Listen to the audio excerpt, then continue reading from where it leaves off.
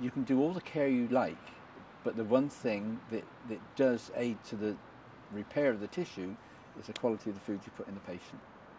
And so it's vital. The residents love it. They can eat it, they can swallow it because it's all properly prepared for them. They enjoy the flavour. The patients are putting on weight, whereas before, with the other foods, there was a lot of underweight patients here when we first came.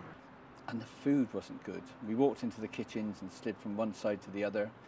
Then we saw the food coming out on the plate, so we knew we had to do something drastic.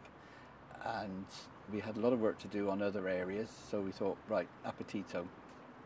We had a food tasting for the relatives one evening, and that went very well received. And we asked them then, would you like your relative, the patients, to eat this food? And overwhelming yes. You can budget well.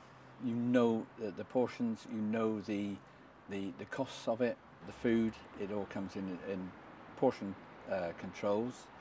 Pureed food is individual, but the others come in 8 or 10 portions. And it's very good.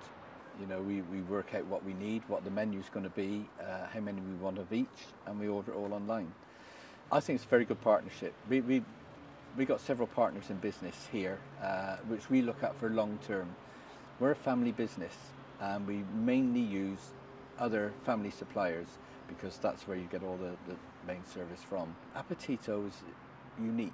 For a large organisation, they personalise it to you. We have Berinda who comes in. She's very good. She makes sure that we're still serving properly, we're heating properly, using all their products properly, because it's important to them that we're producing the food for the patient. It's just as important as it is for us. So the service we get from Apetito is excellent, and I see that continuing.